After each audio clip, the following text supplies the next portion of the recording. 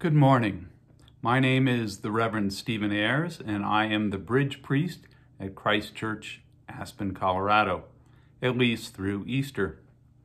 Thank you for joining our worship this morning on Palm Sunday. Additional services for Holy Week will be streamed on Maundy, Thursday, Good Friday, and Easter Day. Information about the times of the service and copies of the bulletins that we will be using are posted on christchurchaspen.org. And now let us begin our Palm Sunday service. Blessed is the King who comes in the name of the Lord, peace in heaven and glory in the highest. Let us pray. Assist us mercifully with your help, O Lord God of our salvation, that we may enter with joy upon the contemplation of those mighty acts whereby you have given us life and immortality, through Jesus Christ our Lord. Amen. A reading from the Gospel of Matthew. When Jesus and his disciples had come near Jerusalem and had reached Bethphage at the Mount of Olives, Jesus sent two of his disciples, saying to them, "Go into the village ahead of you, and immediately you will find a donkey tied and a colt with her. Untie them and bring them to me. If anyone says anything to you, just say this: the Lord needs them, and he will send them immediately." This took place to fulfill what had been spoken through the prophet, saying, "Tell the daughter of Zion, look, your king is coming to you, humble and mounted on a donkey, and on a colt, the foal of a donkey." The disciples went and did as Jesus had directed them. They brought the donkey and the colt and put their cloaks on them, and he sat on them. A very large crowd spread their cloaks on the road, and others cut branches from the trees and spread them on the road. The crowds that went ahead of him and that followed were shouting, "Hosanna to the Son of David! Blessed is the one who comes in the name of the Lord! Hosanna in the highest!" When he entered Jerusalem, the whole city was in turmoil, asking, "Who is this?" The crowds were saying, "This is the prophet Jesus from Nazareth in Galilee." The word of the Lord. The Lord be with you, and also with you. Let us give thanks to the Lord our God. It is right to give God thanks and praise. It is right to praise you, Almighty God, for the acts of love by which you have redeemed us through your Son, Jesus Christ our Lord. On this day he entered the holy city of Jerusalem in triumph and was proclaimed as King of Kings by those who spread their garments and branches of palm along his way. Blessed is he who comes in the name of the Lord. Hosanna in the highest. Let us pray. Almighty God, whose most dear Son went not up to joy, but first he suffered pain, and entered not into glory before he was crucified, mercifully grant that we, walking in the way of the cross, may find it none other than the way of life and peace, through Jesus Christ our Lord. Amen.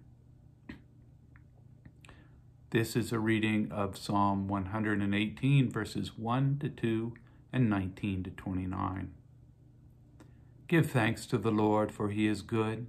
His mercy endures forever. Let Israel now proclaim his mercy endures forever. Open for me the gates of righteousness. I will enter them. I will offer thanks to the Lord. This is the gate of the Lord. He who is righteous may enter. I will give thanks to you, for you have answered me and have become my salvation. The same stone which the builders rejected has become the chief cornerstone. This is the Lord's doing, and it is marvelous in our eyes. On this day the Lord has acted. We will rejoice and be glad in it. Hosanna, Lord, Hosanna. Lord, send us now success. Blessed is he who comes in the name of the Lord. We bless you from the house of the Lord. God is the Lord. He has shined upon us. Form a procession with branches up to the horns of the altar. You are my God, and I will thank you. You are my God, and I will exalt you. Give thanks to the Lord, for he is good. His mercy endures forever. Let us pray. Almighty and ever-living God, in your tender love for the human race, you sent your Son, our Savior Jesus Christ, to take upon him our nature and to suffer death upon the cross, giving us the example of his great humility. Mercifully grant that we may walk in the way of his suffering and also share in his resurrection, through Jesus Christ our Lord, who lives and reigns with you and the Holy Spirit, one God, forever and ever. Amen.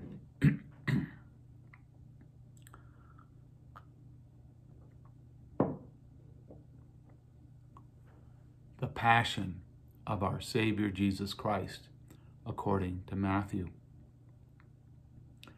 One of the 12, who was called Judas Iscariot, went to the chief priests and said, "What will you give me if I betray him to you?" They paid him 30 pieces of silver, and from that moment he began to look for an opportunity to betray him. On the first day of unleavened bread, the disciples came to Jesus, saying, "Where do you want us to make the preparations for you to eat the Passover?" He said, "Go into the city to a certain man and say to him, 'The teacher says, my time is near. I will keep the Passover at your house with my disciples.'" So the disciples did what Jesus had directed them, and they prepared the Passover meal. When it was evening, he took his place with the 12. And while they were eating, he said, "Truly I tell you, one of you will betray me." And they became greatly distressed and began to say to him one after another, "Surely not I, Lord." He answered, "The one who has dipped his hand into the bowl with me will betray me. The Son of Man goes as it is written of him, but woe to that one by whom the Son of Man is betrayed. I would have been better for that one not to have been born." Judas, who betrayed him, said, "Surely not I, Rabbi." He replied, "You have said so." While they were eating, Jesus took a loaf of bread, and after blessing it, he broke it and gave it to the disciples and said, "Take, eat, this is my body." Then he took a cup, and after giving thanks, he gave it to them, saying, "Drink from it, all of you, for this is my blood of the covenant, which is poured out for many for the forgiveness of sins. I tell you, I will never again drink of this fruit of the vine until that day when I drink it new with you in my Father's kingdom." When they had sung the hymn, they went out to the Mount of Olives. Then Jesus said to them, "You will all become deserters because of me this night, for it is written, 'I will strike the shepherd, and the sheep of the flock will be scattered.' But after I am raised up, I will go ahead of you to Galilee." Peter said to him, "Though all become deserters because of you, I will never desert you." Jesus said to him, "Truly I tell you, this very night, before the cock crows, you will deny me 3 times. Peter said to him, "Even though I must die with you, I will not deny you." And so said all the disciples. Then Jesus went with them to the place called Gethsemane, and he said to his disciples, "Sit here while I go over there and pray." And he took with him Peter and the 2 sons of Zebedee, and began to be grieved and agitated. He said to them, "I am deeply grieved even to death. Remain here and stay awake with me." After going a little farther, he threw himself on the ground and prayed, "Father, if it is possible, let this cup pass from me. Yet not what I want, but what you want."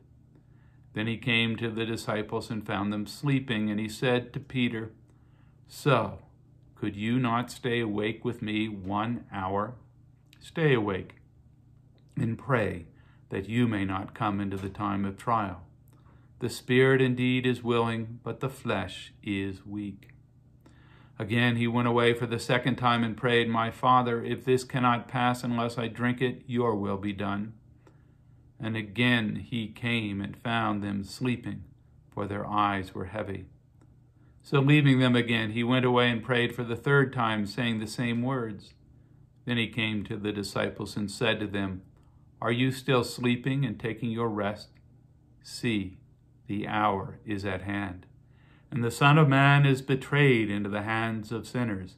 Get up, let us be going. See, my betrayer is at hand." While he was still speaking, Judas, one of the 12, arrived. With him was a large crowd with swords and clubs, from the chief priests and the elders of the people.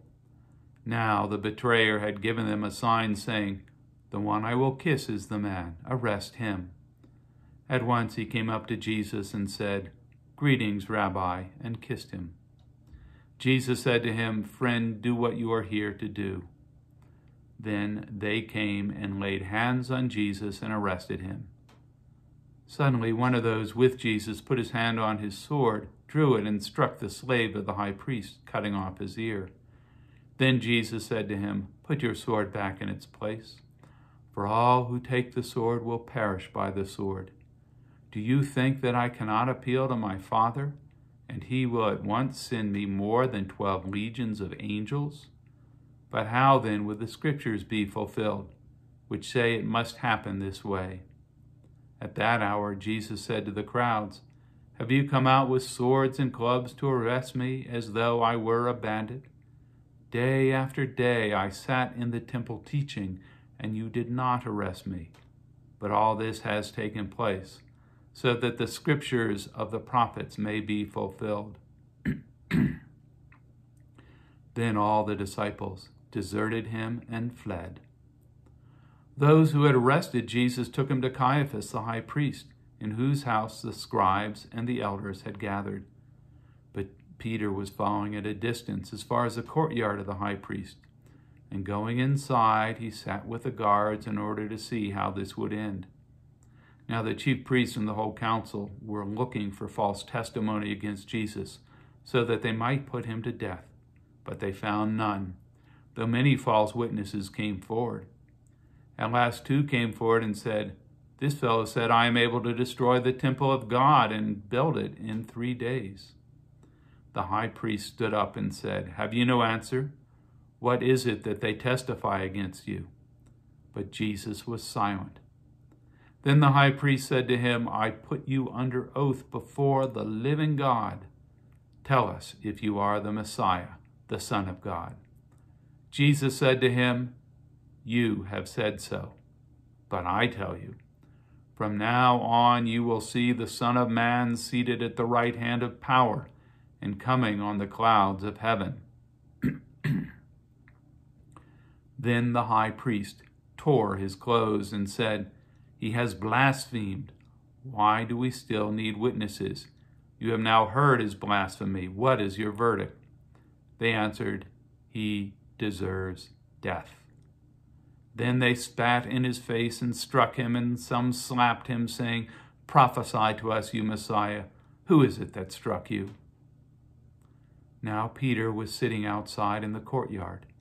A servant girl came to him and said, "You also were with Jesus the Galilean." But he denied it before all of them, saying, "I do not know what you are talking about." When he went out to the porch, another servant girl saw him, and she said to the bystanders, "This man was with Jesus of Nazareth." Again he denied it with an oath, "I do not know the man." After a little while, the bystanders came up and said to Peter, "Certainly you are also one of them, for your accent betrays you." Then he began to curse, and he swore an oath, "I do not know the man." At that moment the cock crowed. Then Peter remembered what Jesus had said, "Before the cock crows, you will deny me 3 times." And he went out and wept bitterly. When morning came, all the chief priests and the elders of the people conferred together against Jesus in order to bring about his death. They bound him, led him away, and handed him over to Pilate the governor. When Judas, his betrayer, saw that Jesus was condemned, he repented and brought back the 30 pieces of silver to the chief priests and the elders. He said, "I have sinned by betraying innocent blood." But they said, "What is that to us? See to it yourself." Throwing down the pieces of silver in the temple, he departed, and he went and hanged himself. But the chief priests, taking the pieces of silver, said, "It is not lawful to put them into the treasury, since they are blood money." After conferring together, they used them to buy the potter's field as a place to bury foreigners. For this reason, that field has been called the field of blood to this day. Then was fulfilled what had been spoken through the prophet Jeremiah. And they took 30 pieces of silver, the price of the one on whom a price has been set, on whom some of the people of Israel had set a price, and they gave them for the potter's field, as the Lord commanded me. Now Jesus stood before the governor, and the governor asked him, "Are you the king of the Jews?" Jesus said, "You say so." But when he was accused by the chief priests and elders, he did not answer. Then Pilate said to him, "Do you not hear how many accusations they make against you?" But he gave no answer, not even to a single charge, so that the governor was greatly amazed. Now, at the festival, the governor was accustomed to release a prisoner for the crowd, anyone whom they wanted. At that time, they had a notorious prisoner called Jesus Barabbas. So after they gathered, Pilate said to them, "Whom do you want me to release? For you, Jesus Barabbas, or Jesus who is called the Messiah?" For he realized that it was out of jealousy that they had handed him over. While he was sitting on the judgment seat, his wife sent word to him, "Have nothing to do with that innocent man, for today I've suffered a great deal because of a dream about him." Now the chief priests and the elders persuaded the crowds to ask for Barabbas and to have Jesus killed. The governor again said to them, "Which of the two do you want to release to me?" And they said, "Barabbas." Pilate said to them, "Then what should I do with Jesus who is called the Messiah?" All of them said, "Let him be crucified." Then he asked, "Why? What evil has he done?" But they shouted all the more, "Let him be crucified." And when Pilate saw that he could do nothing, but rather that a riot was beginning, he took some water and washed his hands before the crowd, saying, "I am innocent of this man's blood. See to it yourselves."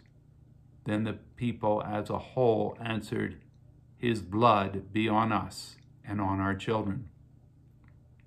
So he released Barabbas for them, and after flogging Jesus, he handed him over to be crucified. Then the soldiers of the governor took Jesus into the governor's headquarters. They gathered the whole cohort around him. They stripped him and put a scarlet robe on him, and after twisting some thorns into a crown, they put it on his head.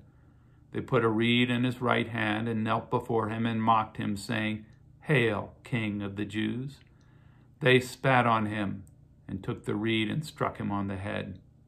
After mocking him, they stripped him of the robe and put his own clothes on him. Then they led him away to crucify him. As they went out, they came upon a man from Cyrene called Simon. They compelled this man to carry his cross.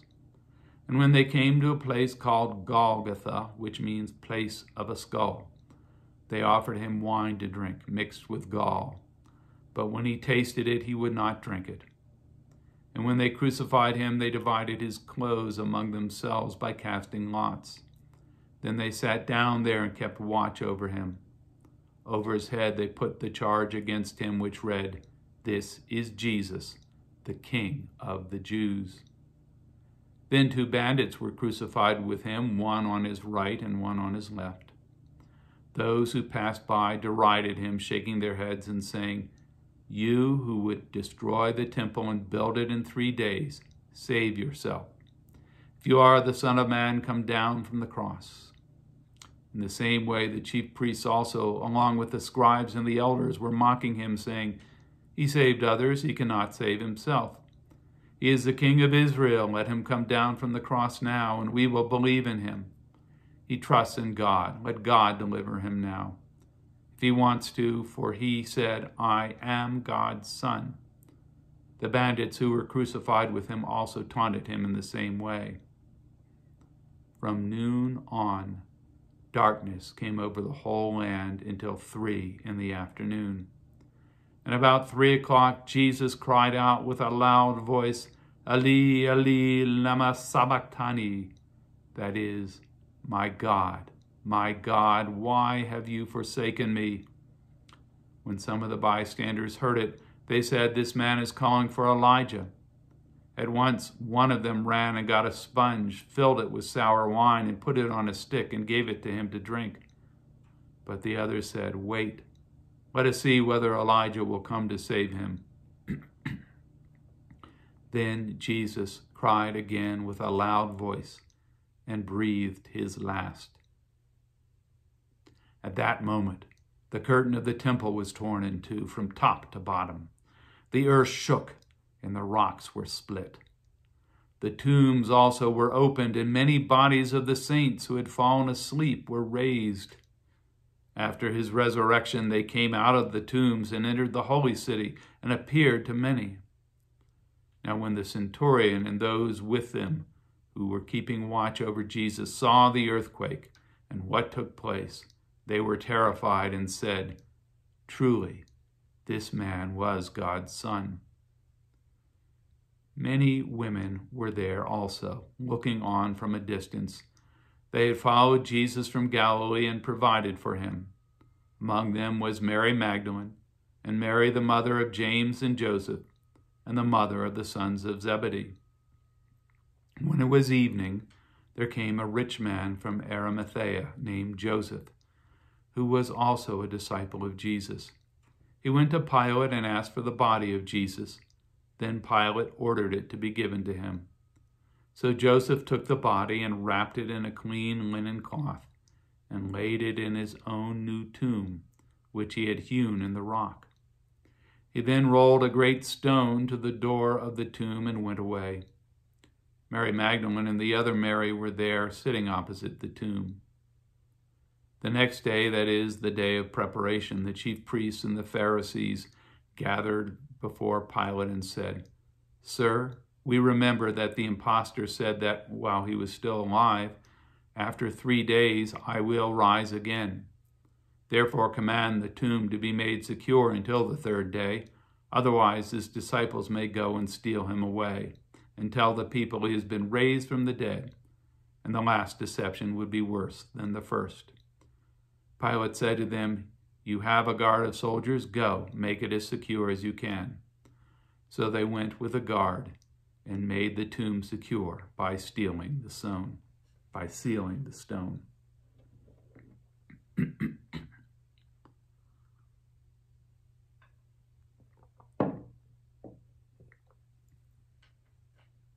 That's a long gospel.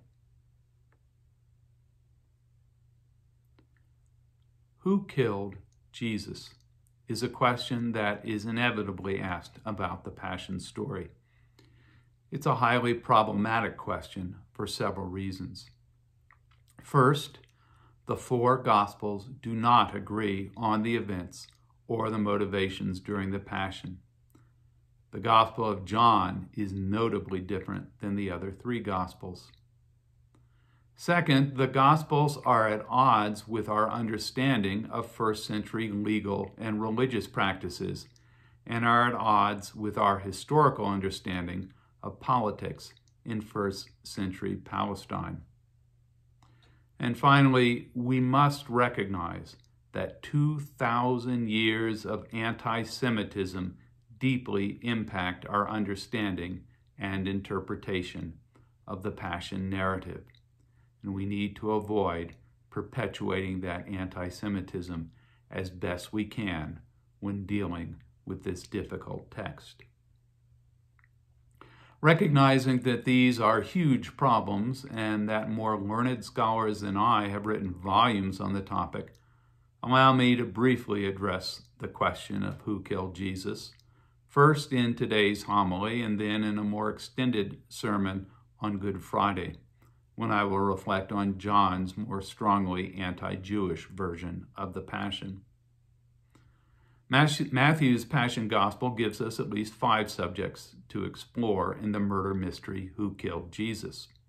They are Judas, Caiaphas and the high priests, Pontius Pilate, Jesus himself, and by extension God, and the crowds who screamed, "Crucify him." Judas was one of Jesus' 12 disciples and betrayed his location to the temple authorities for 30 pieces of silver. He certainly had a role to play in the events leading up to Jesus' death, but frankly, he was a bit player. Jesus wasn't particularly hiding from the authorities and could have easily been arrested at another time. And while speaking of Jesus' disciples beyond Judas, we should note that Peter, and indeed all the disciples, while not explicitly betraying Jesus, either fled or denied Jesus 3 times.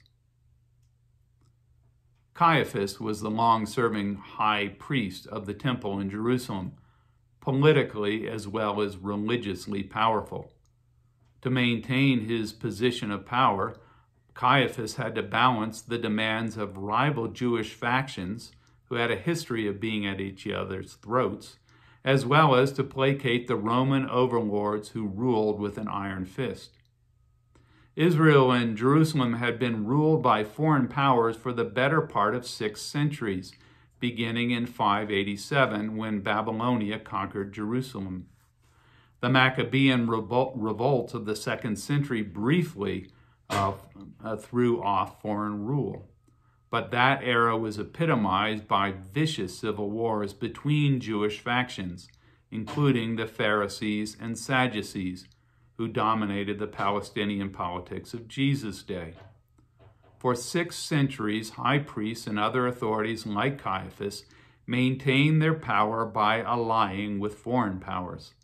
For 6 centuries, rival factions would revolt against these alliances, only to create their own alliances with new rising foreign powers. So while Caiaphas can certainly be accused of being an accomplice in Jesus' death, his power was derived from the Roman authority invested in Pontius Pilate. Rome, where possible, preferred to govern vassal states through vassal kings, like Herod the Great, who ruled Israel when Jesus was born and rebuilt the Second Temple in Jerusalem. Upon Herod's death, Rome divided the kingdom into 3 territories, each governed by one of Herod's sons. But as Herod's sons were unable to suppress the continuing revolts and messianic movements springing up throughout Palestine, Rome assumed direct rule, appointing Pontius Pilate to be governor. Pilate was a notoriously bloodthirsty governor who, according to the contemporary Jewish historian Josephus, ruthlessly killed numerous insurrectionists. Within a few years of Jesus' death, Pilate was removed as governor by Rome, as his heavy-handed tactics failed to pacify the Palestinian population. To put it mildly, the non-biblical historical record judges Pilate's role much more harshly than do the Passion narratives. I raise the question of Jesus' own culpability, and by extension that of God, because Jesus clearly knew what he was doing and what would happen as he made his last journey to Jerusalem. Along the way, Jesus taught his disciples about the necessity of his death and the importance of the cross. During the Transfiguration, Jesus had received clear marching orders from God.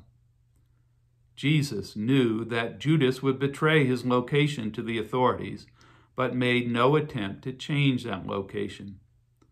For all of that, I cannot say that Jesus was trying to get himself crucified. Rather, he was focused on spreading the gospel, even if that meant sacrificing his life. Today, we see doctors and nurses following Jesus' path, sacrificing their lives to save others, just as Jesus did. We do not hold them responsible for their own deaths, nor should we hold Jesus responsible for willingly sacrificing his life on our behalf. In Matthew's Passion, the crowds seem eager to take the responsibility for Jesus' death upon themselves, at one point crying out, "His blood be on us and on our children." This quote, known as the blood curse, has been used for 2,000 years to accuse the Jewish people as the killers of Christ and to justify a virulent form of hatred, anti-Semitism. But Matthew uses the word crowd, not Jew. It is John, who I will talk about on Good Friday, who makes liberal use of the word Jew. I have always been curious how a crowd that had supported Jesus' triumphal entry into Jerusalem on Palm Sunday could call for his death 5 days later. The best answer to this puzzle is that there were two different crowds. Those who belonged to the religious faction we now call the Jesus movement, including many followers who would have traveled from Galilee to Jerusalem with Jesus, would have formed the Palm Sunday crowd. A rival crowd, formed by Caiaphas and his faction, most likely the Sadducees, could have been formed to support the kangaroo courts held by Caiaphas and Pilate. The two crowds both represented different factions within first-century Judaism. Neither crowd represented the Jewish people as a whole. As Jewish New Testament scholar Amy Jill Levine once said, "We note the historical unlikelihood of all the people saying, 'His blood be on us and on our children.' That all of us Jews would say the same thing ever is a tad unlikely." Now, this quick review of the prime suspects does not point to a clear answer to the question, who killed Jesus? The culpability is diffuse. That's the point. Blaming any one person or faction or people lets the rest of us off the hook.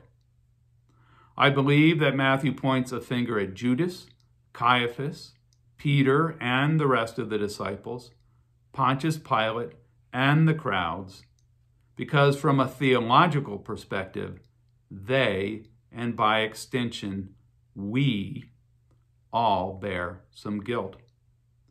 That interpretation was promulgated by the 16th century Council of Trent and has been reaffirmed by the Second Vatican Council and by most mainline Christian churches. It is human nature to rebel against God, even to the point of trying to kill God.